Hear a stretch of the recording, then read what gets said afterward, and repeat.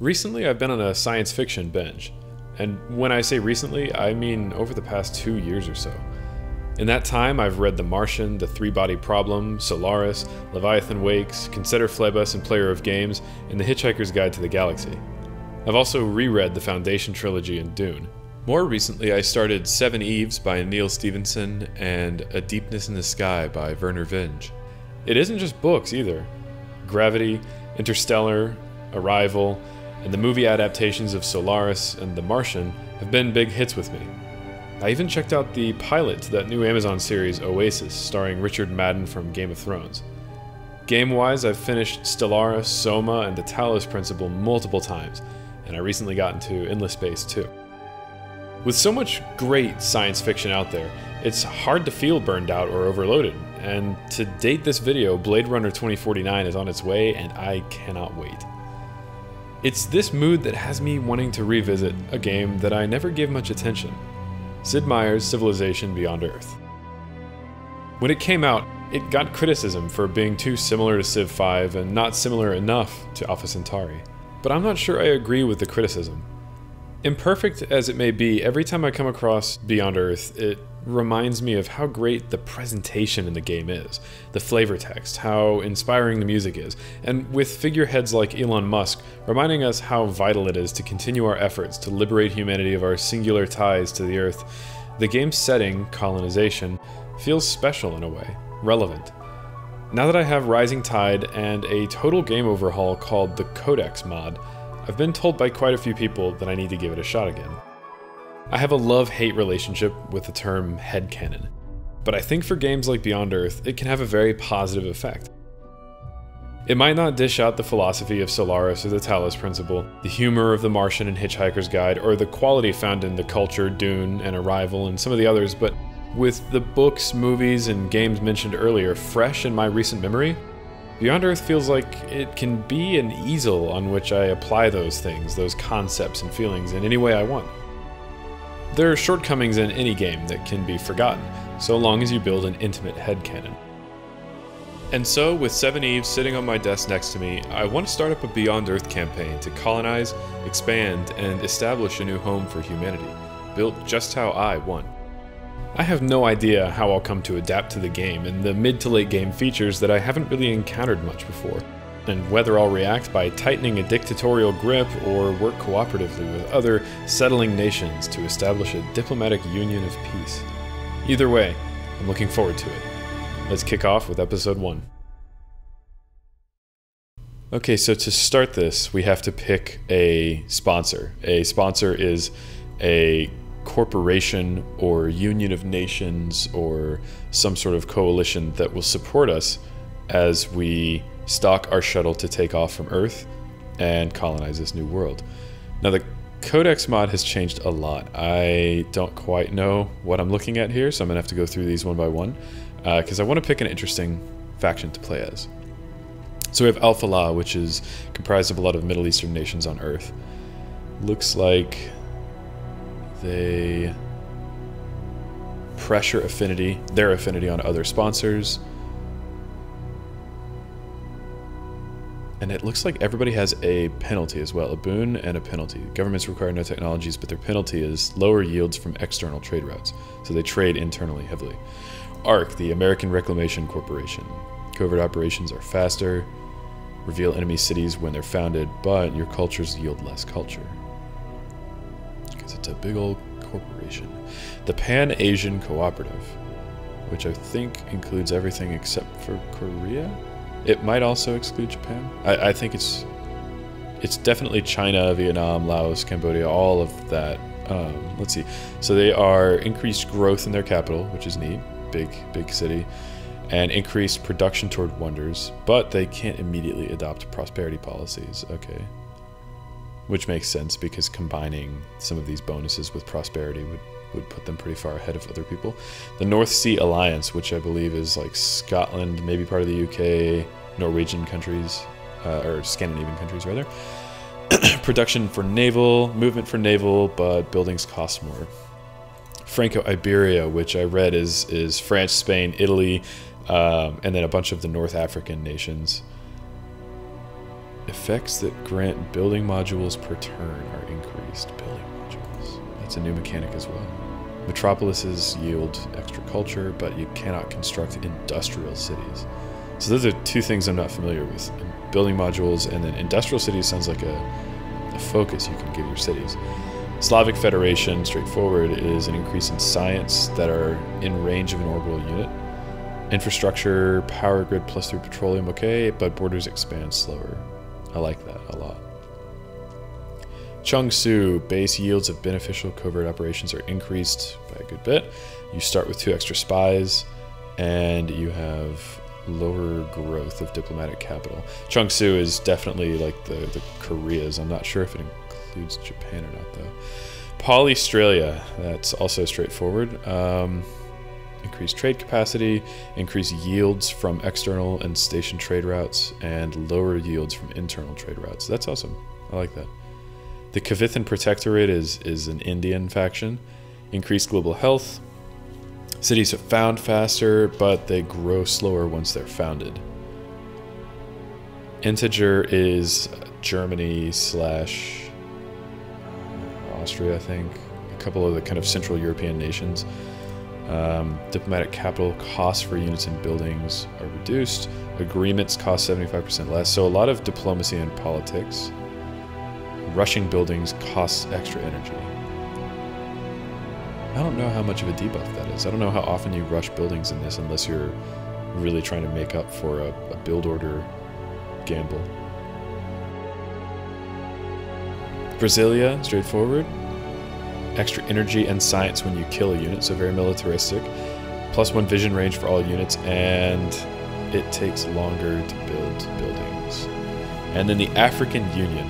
Extra yields from specialists. Specialists consume no food, and you cannot construct mines or generators. Wow, okay. So I don't know how specialists work. I would hope they would kind of make up for the cannot construct mines or generators, because that's a big deal. Out of all of these right now, every time I launch the game, I feel like I play as Franco-Iberia. I would be down to try the Pan-Asian Cooperative, the Slavic Federation, and perhaps either Kavithan Protectorate or African Union. I'm thinking about the Slavic Federation. I like that. That and the Pan-Asian Cooperative.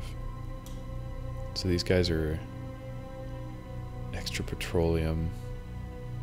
Extra science and range of orbital units. I wonder if you get orbital units more frequently in this. That feels like a mid, especially late game boost or buff. Borders expand slower. 50% slower, that's a good bet. Versus increased capital growth and increased production toward wonders.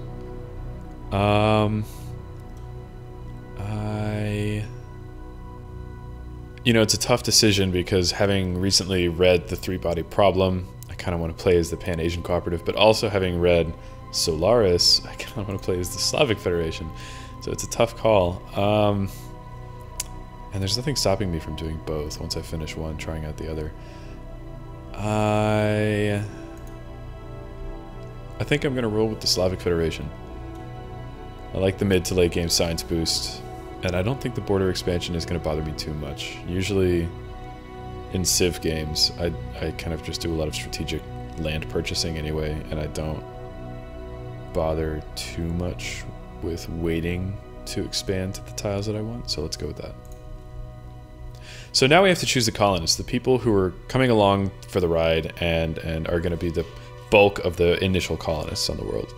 So we have scientists, we have refugees who provide food, we have aristocrats who provide energy, which is essentially money in this game.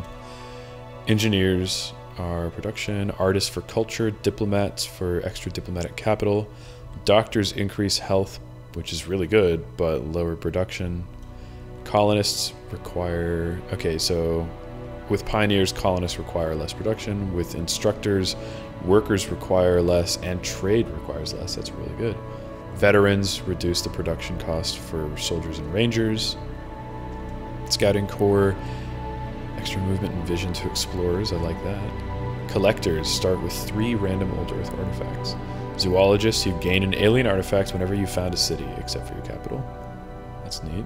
Archaeologists gain a 15% chance to discover a progenitor artifact when finishing an expedition. And Elders gain a free resource pod whenever you found a city, including your capital. Resource pods are nice. I don't know if I'm going to go for that. I'm liking these that are... Like, Collectors is cool, but that's an initial boon. It doesn't really stick through the whole game.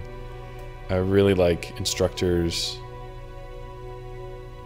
I don't have to buy workers and trade units because they just take so much less time to build.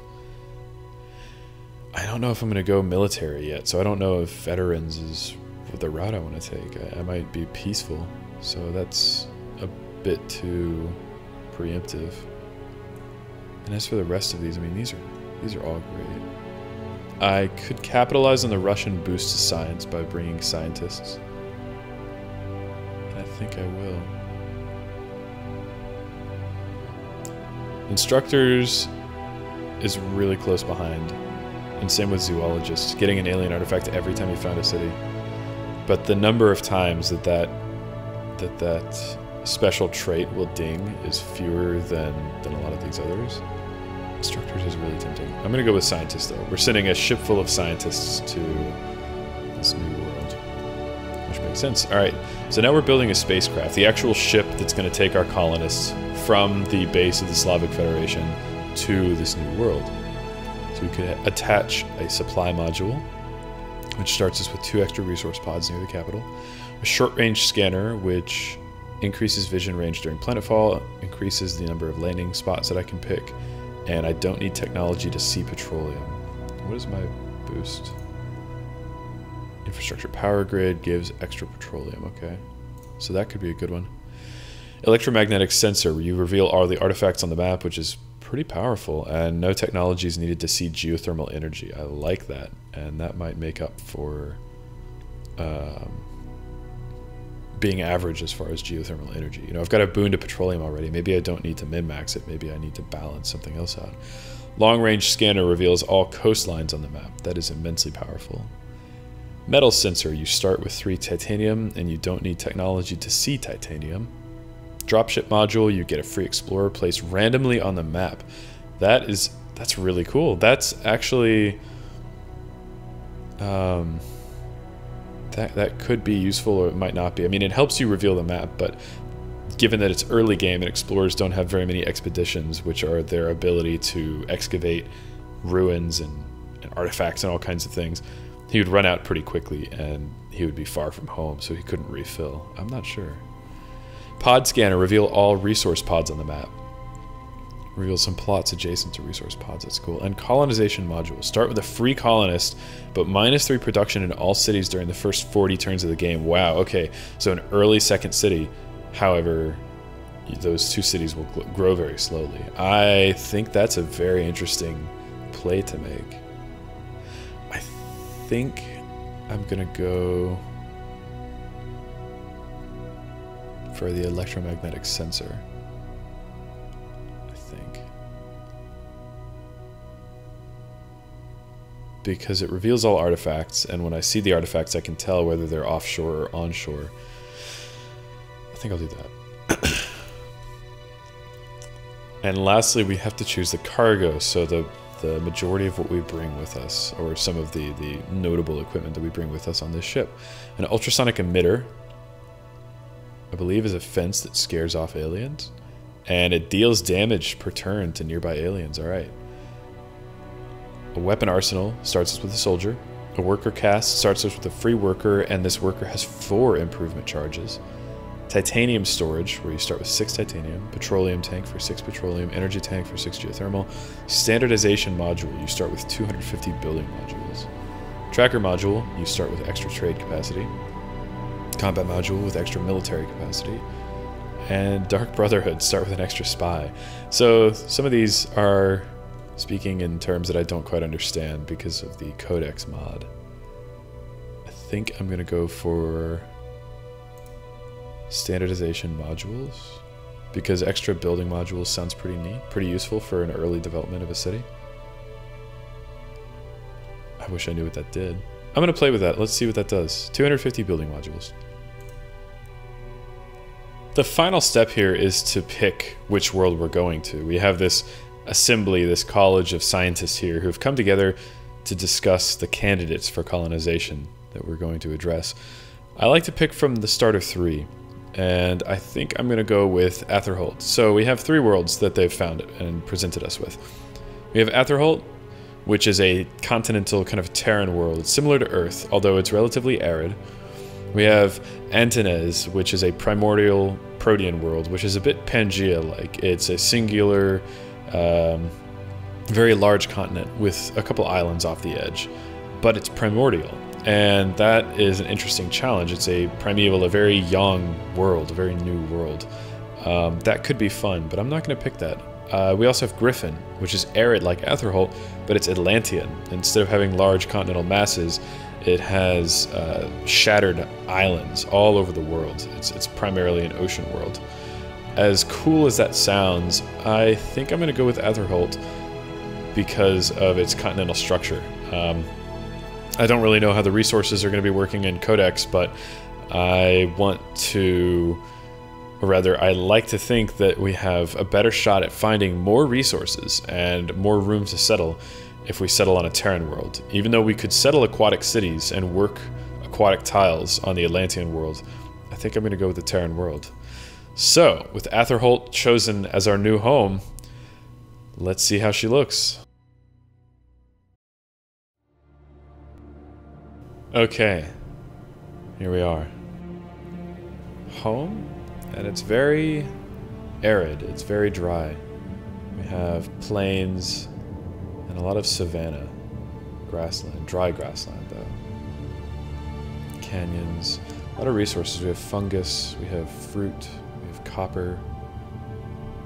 Our forests are really interesting. They're like these desert plants, these cone-shaped plants. They look like they've adapted to capture any meager amount of rainwater that this world might have and channel it down to their base for nutrients.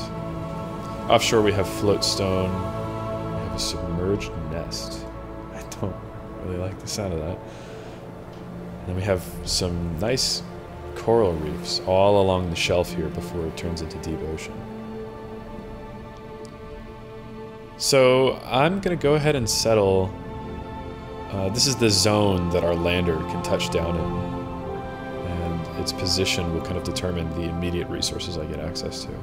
So settling down here on this hill means I will have access to every tile in a circle around it. So the fruit, the copper, the fungus. If I settle up here, I will only get the fruit, and then I'll have a bunch of ocean tiles. There is coral up here though. I'll have access to this coral, which is increased production. These icons, for anybody who's unfamiliar, the apples are food, the gears are production. This yellow symbol with the little S-like thing is that's energy. These books are culture. These beakers are science. I want early growth. I'll still have access to this 2 production hill if I settle on this lower one. While I won't have access to the production from the coral, I'll have access to all this extra food from the copper and fungus, and that means early growth. These green clouds are miasma, and that damages my units, and so I want to clean that up pretty quickly. Let's go ahead and settle. Right on top of this hill.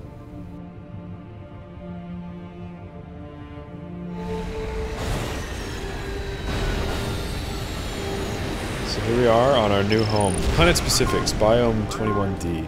Decades ago, your people left old Earth to journey into an unknown future, hoping to reach a faraway place and start anew.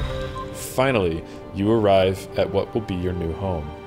As your people leave the ship and take the first steps into their new lives, the scanning process of the Planet Specifics is finally done, and the results are available for you to examine. Fungus on this world provides extra food and culture boosts. Very good. Well, now I'm glad I settled down here near the fungus. And we have geothermal energy right here, revealed by our electromagnetic scanners. And we've also revealed all of the anomalies that bear investigating around the world, which include a crashed satellite there, a derelict settlement from someone who got here just before me, Didn't work out for them, it seems. Strange skeletons off the coast. So what's close to me? We have Progenitor Ruin. We've got a resource pod right there. That's very good. We've got alien skeleton there. So I'll go ahead and investigate those. And we've got another Progenitor Ruin up here. Very interesting. And our first sign of alien life. On top of the coral, another reason that I'm glad I didn't settle there, is a young leech. Whatever that is. I don't know what it's going to do, and I'm not going to attack it yet. The aliens don't really know me yet. I haven't shown any hostility, so let's wait and see what happens. So, before I get into the details... Oh, we have another leech. Oh no, we have a leech on our fungus. Okay, something's going to have to be done about that. I wonder if I can scare it away. Whatever it is, it's an easy fight. My soldiers, my marines here can kill it instantly. Minimal damage. So before I get into the way that this game functions, let me just familiarize myself really quickly. So this, we've got trade routes, we've got a log of notifications, we founded the city of Pobeda, may it lead us into a bright future. After a long journey, we finally arrived at our new home. Our scanners show that the planet is more dangerous than we had hoped for. Large predators inhabit parts of its surface. Oh, okay, that's good, that's cool. So we have all of these different... Okay, we can filter the notification log. Military-wise, we've got a list of our soldiers. So 2 soldiers and 1 ranger. Economy-wise, we've got our capital city, its output, so the food, the science, the energy, the culture, and the production, as well as its contribution toward health or negative health. All of our strategic resources. The 250 extra building modules we brought along. The energy per turn, so we're gross 10, expense 6, our net is 4. And our units are costing us the 6 right there, those 6 total expenses. Okay. Leaders, we have General Vadim Kozlov. And he has a unique character trait. And that is the plus 20% science in cities in range of orbital units that we talked about earlier. We have no wonders, no agreements. We're earning 4 diplomatic capital per turn. We've got our affinities there. Okay. Active events going on in the world. We have an Empire tab, which is locked. A Moon Base tab, which is locked. Golden Age, which is locked. Commonwealth, which is locked. We have our affinity tracker here. And this is all new. This is awesome. I'm really, really happy with this. So we've got a dominant affinity. Total number of citizens that ascribe to certain affinities within my empire. Affinity per turn is increased by 1% for every citizen devoted to it. And on the world, we're here as well. Nobody's really picked any affinities yet. Social cohesion. While empires that are open to multiple ideologies are able to combine their strengths, empires dominated by a single ideology benefit from higher social cohesion, which makes the people work more efficiently. All cities will gain benefits if you keep the percentage of people following your dominant affinity above certain thresholds. An empire must have at least 50 citizens following an ideology for these effects to become active. So we have bonuses to diplomacy, diplomatic capital rather, food, culture, and eventually science. Here we can track our cities and their affinity breakdowns, and we can pay diplomatic capital to boost and pressure certain dominant affinities by 300%. Oh my gosh, that's awesome. And then we have bonuses. Harmony, purity, and supremacy are the 3 affinities, and for anybody who hasn't played Beyond Earth, this is what they do. Harmony assumes that once we reach this new world, humans try to integrate into the world, become a part of its biology. We research ways to blend our biology with the aliens here, the plant life here, to where we can consume and really become a part of this world. It's a sort of harmony with what is found in the world in general. Purity is the exact opposite. It's the idea that humanity needs to remain human, that we don't adopt any sort of strange alien features, any sort of amoeba, anything into our lives, that we are at our core human and we should stay human, and that any sort of challenges we face in this world, we can adapt to them. Supremacy is the idea that both of those other groups are wrong, and instead we need to integrate technology that we research both now and technology we researched in the past into humanity and become sort of cyborg-like kind of a tech super race. And each one, you can see, has benefits. The more population that you have following one of these affinities, the more bonuses you get. So that's pretty straightforward.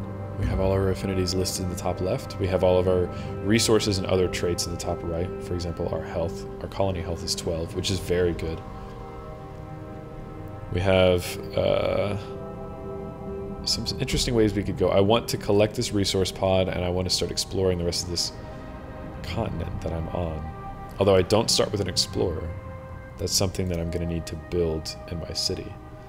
This is the city viewer. This lets me view everything that relates to Pobeda. The population is currently 1. Not necessarily 1. The idea is it's like 100, 1,000, something like that. But we have 1 unit, whatever that unit is, of population. And that unit is assigned to currently farm these fruit here, which are very edible, and that provides 3 food.